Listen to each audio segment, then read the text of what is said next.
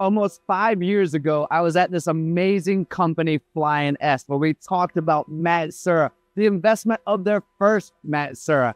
As you can see, the blue continues to grow everywhere. But what happens when you have that much information, that many pallet changes, that much automation going into a cell? Well, we got Kyle here today because they recently invested in Datanomix so that we can all understand a little bit more about automation might be happening, but we have to know really the data and details, when it's running, how it's running, why did it go down, everything that goes into that. Kyle is the man. Mark threw him right under the bus so we could get started today. Kyle, thank you so much for being here, my friend. Tony, glad to have you. We always appreciate the bravery. Data is so very important. We're calling this the fourth industrial revolution. We utilize 4.0 technology, but I think we're beyond that at this point. Data is how we now, in my opinion, can go from surviving in manufacturing to thriving in manufacturing. What do you think about the importance of data? I'm a nerd, right? I'm an engineer. I'm a nerd too, buddy. I love the data. I like seeing the graphs. I like all the data points. Some people care about certain data other than, more than others. This started out as, hey, is this machine on and off? We got programmers, we got operators. Hey, is my machine still running? I hit go a long time ago, or I'm bouncing between machines. Am I having issues? So we like to see all that data. We also want to know, why are our machines stopped? They're not running. Is it because we don't have enough operators running between different machines in a certain cell? Is it because we're waiting on inspection times? Is it because, what are all these things that we can kind of improve upon instead of just taking people's word for it? Like, oh yeah, I feel like I've been having some issues with the bar feeder, or yeah, we keep having these robot issues, or I've been running that machine all day. What does that number actually equate to? And then how can we make that useful? I find that all fascinating. I'm going to tell you a super quick story, Kyle. When I was in the machining world, I ran this thing that was kind of like an automated Six Sigma. And it allowed me to figure out where my bottlenecks were and where I could make adjustments. And was it in investing in a new machine? Was it in personnel? Was it something that I could just do better overall? And I apply that information to the conversation we're having right now because it seems like familiar ground. There are people out there who only want the on-off, the green, the red, right? Our buddy Peter, for example, is like, that's all I wanted. I hired Kyle because I think we can do more with Datanomix. Yeah. My buddy Mark is an Excel wizard. He's very goal-oriented. He knows these are the goals we're trying to reach. But at the end of the day, it sounds like it's more about strategy, understanding why and where and how we can do the best for our machines and our people at the same time, especially in a world of high mix, low volume, where you could just constantly be running new jobs. Is it the CMM, or is it my machines? Is it my personnel? Are they taking breaks? Is it a Monday or a Friday? Is that a slow day mentally? You know what I mean? So yep. You're using it as a real strategy, right? Yeah, right. We want to make a plan and then try to execute that plan. Inevitably, it's going to go a little wrong. And then we want to understand, well, how could we have tried to do that better? Or, we're in the middle of this run. How can we start improving that, making things faster? One of the first things we really love to see was the actual cycle time. Yes. As you may know, we use Mastercam here. It tells us a number. All the operators know that that's just kind of not quite right after you do all the things. How long does it actually take us to get our first part and then make the rest that we need to make? Are we spending a lot of time on these things? How can we make that better?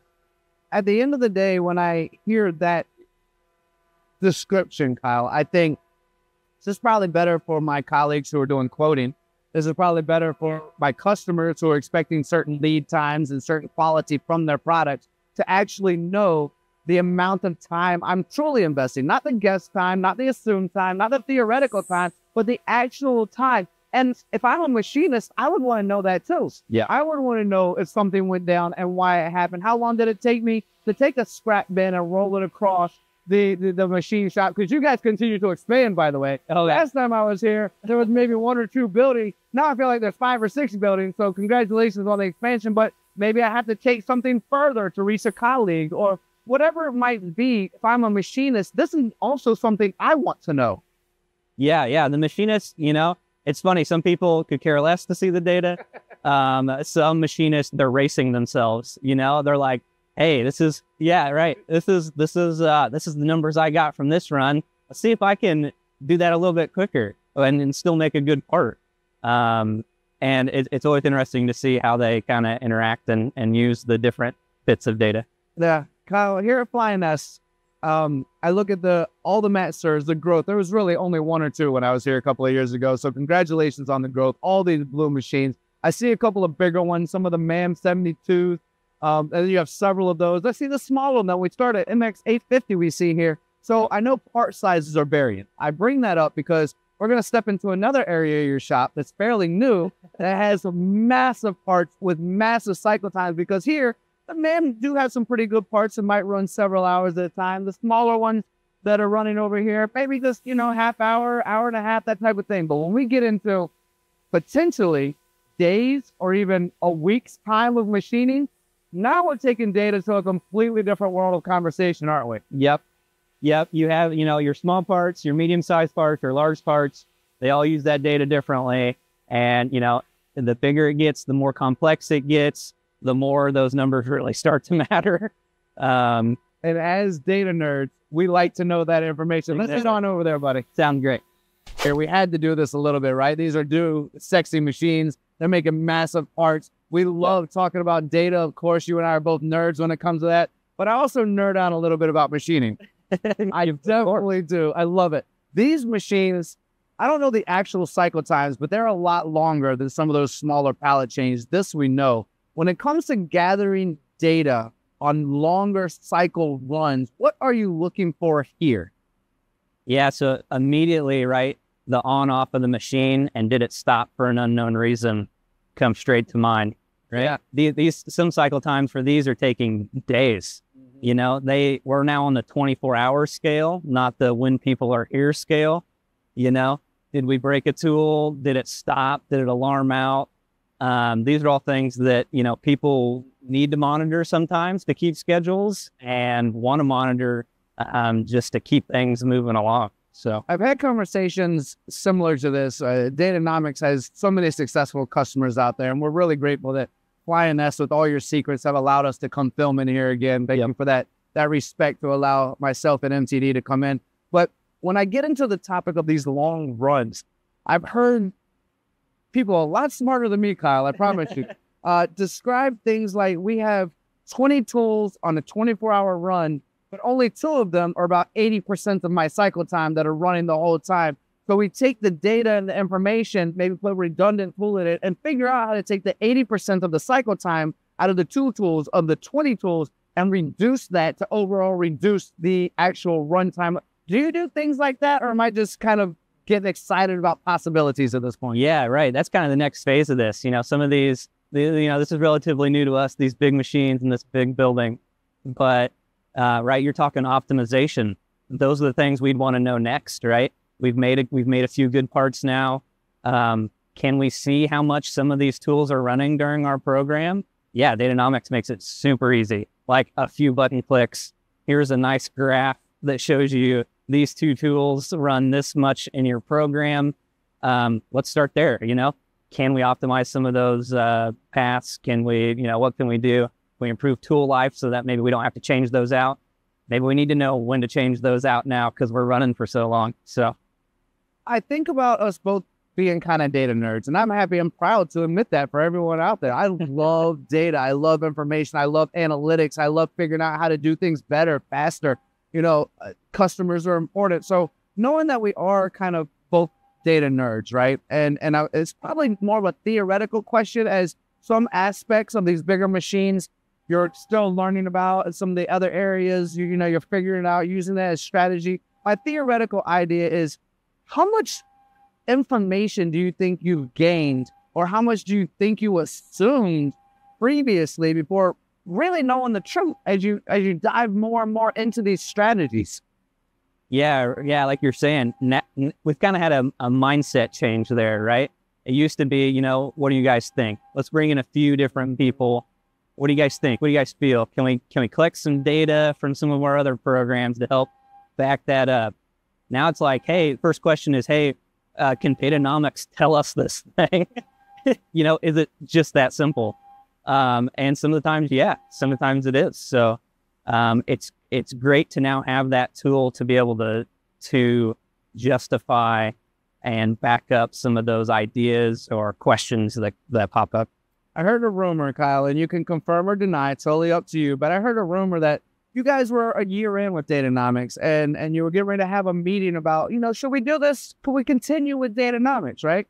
And you walked in with a whole bunch of data from out of what seemingly was nowhere, and you sat down and just laid it all out, all the information you were gathering. Is this a true story? So you are really being successful with the Datanomix technology. Yeah. We sat down, we kind of met a lot of the management team. Hey, let's go over some of this from the 30,000 foot view. Let's look at some of this.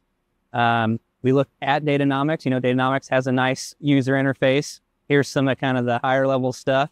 But, here's all the spreadsheets, all the numbers. Here, what do you guys think? What are the questions that you guys think we could use some of this data for?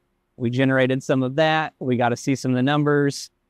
Several people's ideas were kind of, or assumptions were kind of changed. Like, oh yeah, I can see that now that we have this graph. And so other ideas and such were confirmed. So, Exactly why I like data. Thank you for saying that. Exactly. When everyone, oh, I see. Okay. That was my assumption, but now I can see it actually the data being gathered.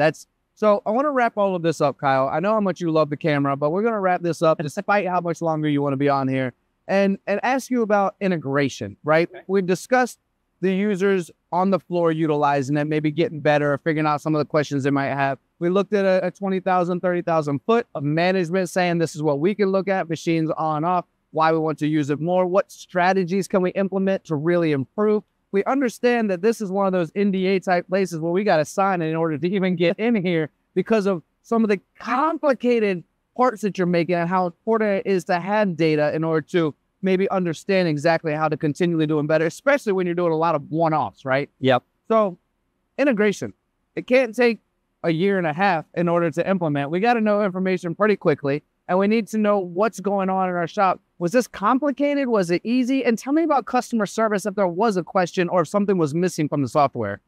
Yeah, right. All great questions. Datanomix is honestly the easiest software company I've ever had to work with. Integration, super easy. It was simple. Kind of the only directive I sort of had from other people was, hey, we don't really want to be spending a lot of other people's time with this. If an operator has to put in ton of data, that's not real. We're not really getting the benefit of that. We are getting the data, but now he's also spending time. So Datanomix collects this all kind of through the controller with a simple Ethernet port. And they had other options. We could have went wireless. They had all the documentation. When we had questions to their support team, they were answering. When we were trying to learn the program, hey, can it do this? Here's kind of what the information I'm looking for. They were quick on the response. We were able to hook up to all our machines. We've seen the Matsuuras, we've seen the Kenichis now.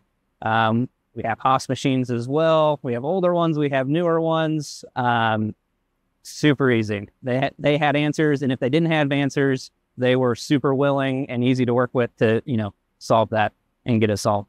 Kyle, you have been amazing today. Thank you for hopping on camera with me. Yeah. I've mentioned several times about all this kind of secret components you guys make. So we're going to turn the cameras off now, and you and I are going to go look at some and continue to make all the audience jealous right now because you have some of the most outstanding parts. Kudos to Flying S, the continued growth and expansion, the investment in machines, and the future of their technology. This is one of those companies you must look into if you're looking for high-quality parts that need to be made in just about any facet. But when we're looking at aerospace, that's something that stands out. This is my buddy Kyle. They actually have the data now collected to make sure that they can share anything that's needed. And certainly the strategies here being implemented day in and day out. Thank you all for watching. We'll see you again soon.